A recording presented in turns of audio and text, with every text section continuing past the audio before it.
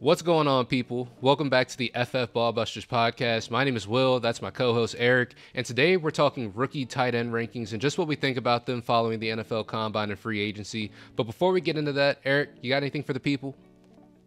Yeah, man, just big shout out to our audience. Really appreciate all the support that we've gotten from you guys as of late, but we want to keep that momentum going. So if you guys are first-time watchers of the channel, obviously we'd love to have you subscribe. I think you guys are going to enjoy the content. If you guys are returning watchers and haven't gotten around to it, we would really appreciate that support. If you could hit that subscribe button, hit the like bell if you're enjoying what we put out, and also hit that notification bell so you can see all of our most recent videos. And leave comments down below if you're interested in talking about this tight end class with us. We'd be more than happy to chop it up with you. But yeah, that's all I got, and I'm ready to get into this one. Absolutely. So this year, we're going to be going through a top 5 for these tight ends. We're not going to be going through a top 10, anything like that, because we don't feel like the class is that deep. But we're going to talk about some of the guys we feel like are the top end guys and who we feel like are just, people who could end up making producing at the NFL level. So just starting at the top, obviously we've got Brock Bowers there. He's been at the top for a while. He's going to remain there, even though I don't think we've actually seen him do anything since the season's ended, right? We haven't seen him run routes, anything like that, because we don't need to. Yeah, it's just a clear chasm between him and everyone else. So I'd take the vacation too if I was him. But with that being said, just in terms of who Brock Bowers is as a player, he's one of the most complete tight ends we've seen in a long time. He's one of the best tight end prospects of all time. He's measured in a 6'3", 243. Some people would say that's a little undersized. I think it's okay. It's the same size as Sam Laporta essentially as well. Sam Laporta is 6'3", 245, so he ended up doing just fine as well. In terms of just him being a receiver, he has been the leading receiver for Georgia just about his entire career at Georgia. So he's just, I don't know. In terms of just all of these guys, he's at the top, and it's a chasm after that in terms of value. But how do you feel about, just this rookie tight end class and where Brock Bowers shakes out upon it? Yeah, I mean, it's not even close. Like, there's no question that he is the undisputed number one tight end in this class, obviously, and probably the number one tight end prospect that we've seen at least since Kyle Pitts, if not further back than that. He's lapping the field when it comes to some analytical variables like receiving yards per team pass attempt, yards per route run especially. He's dominating the field in that category. First downs per target, he leads the field by a considerable margin. Dominator rating, PPR points per game, missed tackles forced, like all of it. He's fantastic in every single analytical category. And yeah, the only thing that people can really point to is maybe size concerns, but when you can get it done at that level in the SEC, from day one, breaking out as a true freshman, I can't possibly use that as a point of argument, a point of contention against him. I'm not worried at all, especially when he's currently projected to be a top 10 pick in the NFL draft. I have no concerns in any category for Brock Bowers. Absolutely. So I think that's enough said right there. We're going to move on to the next player on the list, and I'm sure Eric's is the same here because I feel like the top 2 in this class is pretty easy to shake out, but once we get past that, things get a little bit dodgier. But in terms of number 2, who do you have at number 2? So I do have Ja'Tavion Sanders, yep. Which is, I'm assuming, yeah. So he's been our number 2 for a long time. Football hasn't been played in a while, and so the idea that rankings are shaking up might come as a surprise. But this is more so just an indication of us diving further into the profile and stuff like that. Obviously, he's still the number 2, but I will say he's kind of fallen back closer to the pack, in my opinion. Or maybe in a better sense, like some other guys have risen up the draft boards and gotten closer to him. He still has a really good analytical profile. I think he was kind of average in terms of what we saw from him athletically at the Combine. And so that wasn't the most impressive. I think he had a RAS score of 5.63. And when it comes to tight ends, like athleticism is one of the top variables that you need to look at in terms of translating to NFL success. So him being amongst the lowest in the class in terms of RAS score is worrying to me. But the rest of his profile is really clean. So I think he deserves to still be here. Also, considering his draft capital, his projected draft capital is probably early second round. Yeah, I'd agree with that. I think that it hasn't so much, or at least what Jatavion Sanders has been able to show us, hasn't so much separated him from the rest of the pack, but it definitely has moved him closer. But I still believe, like you said, he is the number 2 in this class. An interesting stat that I found about Jatavion Sanders, out of 67 targets, he wasn't credited with a single drop pass on the season, which is the most targets without a drop in this entire tight end class. So he does have pretty good hands from what it looks like. And, you know, at also 67, I believe he finished the season with 45 receptions. Is that correct? Mm-hmm. I think so. How many off-target balls is this guy out here throwing, man? Jesus Christ. But that's another thing I was going to bring up is like Quinn Ewers really hurt the analytical profiles of all the receivers there at Texas. Jatavion Sanders, Xavier Worthy, Adonai Mitchell. So one, that's something to consider about why his profile might not be as high as it should have been. And also the fact that he had to compete with 2 other top NFL talents at that receiver group. So all of those things point in his favor. Right. And when it comes to just his ability after the catch, he is still really good after the catch. He had like 346 yards, and that was 3rd in the class. And he had 7.7 yards after the catch per reception, which ranked 4th in the class. So he's a guy that it can go out there. He's not going to – I don't think he has breakaway speed. Obviously, we saw him run a 4.69, which was a part of the reason why we kind of pulled back a little bit on Jatavion Sanders as well.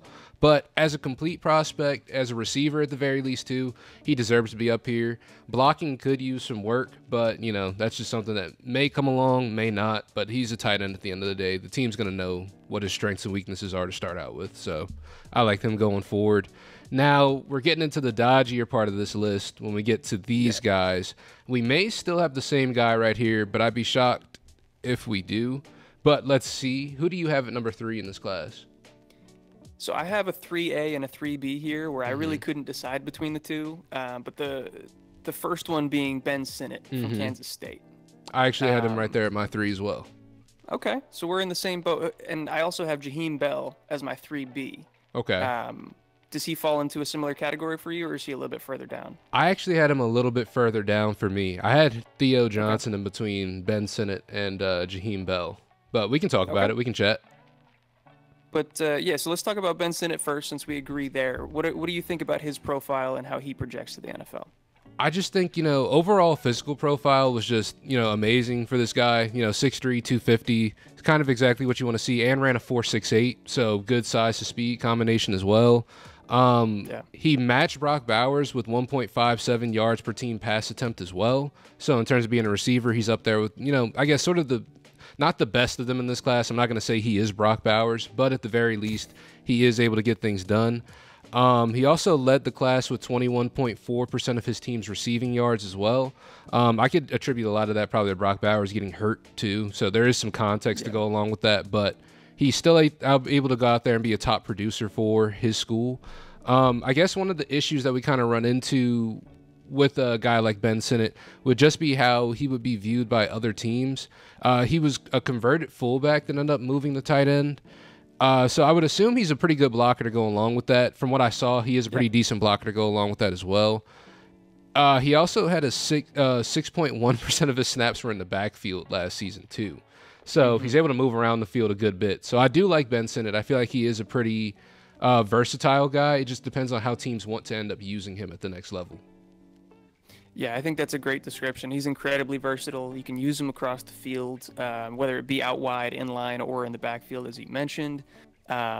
He is a little bit of a late bloomer, but that had a lot to do with that position change from fullback to tight end. So his kind of best year and final year stats are going to be better than his average overall for his career. You can see that in his yards per route run, where he graded out as among the top of the tight end class in that group. Also, what he can do after the catch is really, really impressive. I think he was the second or third best with a guy like Brock Bowers, who is known for being great after the catch, and also Jaheim Bell in that category. They were all like the top tier guys in terms of missed tackles forced, also in terms of yak per reception, and then in terms of scrimmage yards per team pass attempts or per team play. He was also up there among the top of the group. And you mentioned the athleticism at a 9.72 RAS score. It's really hard to beat that. So yeah, I love Ben Sinnott in this spot. Absolutely. And who do you want to talk about next? You want to go Jaheim Bell, since you would consider him your 3B, and just kind of roll into that? Yeah, I like that. So for me, there's a lot of question marks in his profile and a lot of reasons why I think he's riskier than some of the other guys on this list, mainly being size. I am a little bit concerned about where he weighed in at for his frame, although, when we talk about Brock Bowers, like he's not too far removed from that, but obviously he doesn't have the same profile on film or in the analytics to kind of back up him being potentially slightly undersized. I also think that he's probably the worst blocking tight end of this entire group. And so if he isn't elite as a pass catcher, which I think that he has the potential to be, but if he isn't, then he's really not going to have a ton of value to NFL teams. So that's why I'm nervous about him. But the reasons why I'm excited about him are what I mentioned with the missed tackles forced. He's actually the leader in this class by a pretty wide margin in terms of missed tackles forced at 0.38 missed tackles forced on average for his career, 0.46 in his best season. So that means in his best season, he broke a tackle on like half of his touches, which is absolutely ridiculous. His yak per reception was great. And then if you look at him as a receiver, he was also fantastic in terms of like his contested target rate. He was the best separator in the entire class, where he was rarely ever in a contested catch situation, but he showed on film that he was also capable of going above the rim and winning in those scenarios as well. And the last thing is yards per route run, where he shines maybe the brightest. In terms of average, he was second in the class only to Brock Bowers, but his best season at a 3.67 is the highest in this class. Absolutely. I love all those points you made right there. Also, I had some other stats to go along with what you were saying with him as a receiver. He was targeted on 39% of his routes when he was used as an isolated receiver, and that was also second in the class as well.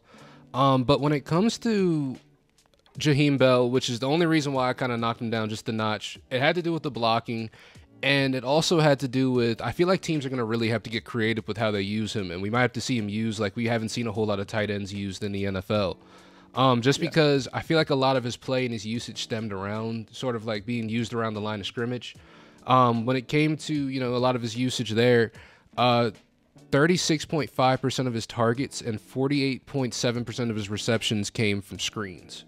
But only about 100% of his yards counted for those screens. So it's not like he did a ton, but like you said, it also helps count the like missed tackle percentage, stuff like that when you're catching the ball around the line of scrimmage. But that only accounted for about 20% of his yards. So he is still getting things done on the outside as a receiver, like you said, and still able to win and still able to produce. He would just have to get used, I feel like, in some very creative ways, because it's weird because you're drafting the tight end, but he really is the same size as like a wide receiver. He's just like a big wide receiver. He's a big wide receiver. Yeah. So you just have to kind of get creative with how you use him, but I still like him a lot. But with that being said, I know he's your 3B. Who did you have at your 4? Or 5? I have 3A and 3B, so my 5 would be Jared Wiley, actually. Oh, out of TCU? Mm-hmm. Okay. I like that. Well, let me talk about my boy Theo just a little bit before we move down there, because I just feel like he's someone who he just ended up really bursting onto the scene. I feel like, especially with the combine, running a 4.57 will definitely do that, and it puts him in the 92nd percentile adjusted for his size. So he is elite when it comes to that, especially at 6'6" and 259 pounds. That's kind of ridiculous. He's going to be a huge target, so he should be able to make an impact in the red zone, pretty much immediately. He had 7 touchdowns last year, which is not the greatest indicator. It's kind of a fluky stat, but it was second in this class. Also, 28.9% of his targets came inside of the red zone, which is the highest pass rate of any pass catcher in the draft this season. So red zone usage is there just to go along with that. I feel like it should translate over at the next level pretty easily. But I will say he's not the best after the catch. He is a guy who, even though he does have that speed, it seems like he hasn't quite put it together to, do something with it after the catch. He has the lowest missed tackle rate per reception of any tight end in this class with 5.9%. So he's a bit of a slouch in that department. But when it comes to just being dynamic, I feel like he is a guy, at least when it comes to, catching the ball. Now, after the catch, not so dynamic. But when it comes to the options he gives you in terms of just being in the red zone and just what he can do around the field, or even just straight line speed along with the height and the ability to win on catches like that, I feel like it is something that kind of bumps him up a little bit for me. Yeah, it's funny. Like, I think we agree about a lot of what we saw from his profile. We just had him ranked differently based on kind of our conclusions from that. Mm-hmm. In the same boat with the missed tackles forced, he's really bad at that. Yak per reception, similar category. I do think he's probably, at least according to PFF grade, the second worst blocker in the class. That's also something that's concerning. But yeah, the RAS score in terms of athleticism, 9.93. That's, it's really hard to do any better than that. It does seem like the NFL is very interested in him. His current projected draft capital is 95th. So we see him potentially in the third round, a lot higher than a lot of the other guys that we're talking about in this range. And so if you want to trust draft capital, I think that he's a good bet in that category. But then as a receiver, it does scare me a little bit to see him as low as he was in terms of receiving yards per team pass attempt and yards per route run. He was among the lowest in the class in those categories. Whether or not that had to do with just a lack of usage, a lack of the coaching staff implementing him in the way that he should have been, that can be a question for a lot of these guys. But just the results are the results, and they didn't stack up all that well. But he looked a lot better in terms of his contested target data, his first downs per target data. So I was really happy in those regards. I think he definitely has the potential, like you mentioned. I just I don't know. I like some of the more safer options ahead of him, and that's what I kind of reflected in my rankings. No, that's fair. That's absolutely fair. So let's go ahead and talk about Jarrett Wiley out of TCU, because I know you have him at the end of yours right there. So what do you have for Jarrett Wiley? We can have a little conversation. Yeah, so he's also an interesting prospect with the profile. He's a fifth-year guy, spent a lot of his time at Texas, which can be a knock for him, where he was, a fairly high pedigree tight end. He came in with a pretty high recruiting score, but then didn't really pan out the way that a lot of people expected him to at Texas, which brings down his average analytical stats quite a bit. But his best season stats are up there among the top half of the rest of this group. I really liked what we saw from him in terms of like his ADOT and his yards per reception. His yards per route run was sitting right there, kind of in the middle of the pack. First downs per target was good as well. And I think when we saw him, especially last year at TCU, he was highly involved in the offense with a .22 dominator rating, which was, again, among the top guys in the class here. And then, again, with the RAS score, which I think is really important, and you'll see a common theme among our guys that are ranked really highly, at 9.7 in terms of his RAS score. So great size-speed combo with this guy. And I think he can also block at a pretty decent level, so he can be used even if he's not an elite receiving option. No, I do like that. I think that he's a guy, obviously, with the frame at 6'6" is just enormous. But also, one of the cool things I saw, 16% of his collegiate receptions went for touchdowns in just throughout his career. So that's just kind of insane. Only Theo Johnson kind of rated above him in terms of red zone targets. But in terms of red zone receptions, Jarrett Wiley does lead the class. I believe he had like 11 of them. And I think that when it comes to Jarrett Wiley, me personally, this is how I feel about him. I think when it comes to him compared to Theo Johnson, I feel like he is a bit of a cheaper version of Theo Johnson in terms of what he can do, I guess, at least before the catch, because both of these guys are pretty bad after the catch. Theo Johnson is the worst. Jarrett Wiley, I believe, is the second worst. So yeah, you're not really trading up much for that. But I feel like what can be done before the catch and just the dynamic, what he can do before the catch and just what his tool set is there, I think it does rank a little bit higher than Jarrett Wiley. But like you said, Jarrett Wiley is a better blocker. So it's kind of like you said, it's a give or take as to where these guys end up falling for you. But I do like Jarrett Wiley a lot. He actually was my honorable mention for this one, at least one of them. But I do like that. Do you have anybody else for your honorable mentions? Yeah, I have quite a few, actually. And honestly, really once you get after Ben Sinnott, that's kind of where our consensus stopped aligning. after that, these rankings get really difficult to piece together. So any of these guys could have been involved in the top 5, and nobody should take offense to them being outside of it. It's pretty close. But I have Cade Stover from Ohio State. I have Eric All from Iowa. Theo Johnson is in there as well. And then Tip Ryman out of Illinois, whose analytical profile was terrible, but his athletic testing was phenomenal. Yeah, that boy doesn't believe in birds, though, but you know what I'm saying? Birds are fake, according to this guy. Birds are fake. But I do like those guys a lot. I think Dallin Holker's another guy, deserves a little bit of love out of Colorado State as well. Agreed. But with that being said, there's not really too much to say about them, so we're not really going to have the discussion. But definitely guys to have on your radar, especially late in drafts, just for guys you could take a shot on who could end up producing at the next level. But with that being said, thank you guys for checking out the video. Make sure you guys do all that great YouTube stuff. Hit that subscribe button. Hit that notification bell. That way you know when we drop all of our next videos.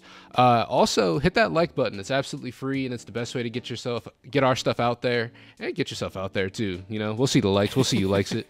And comment down below as well. Let us know what you think about these tight end prospects. Who do you rank above some of these guys? Who do you think like we're missing out on, or we're maybe even overlooking in this class? Because tight end has been a weird position for this class. I don't really know too much after Brock Bowers and Jatavion Sanders how things really shake out. So if you got an opinion, let us know down below.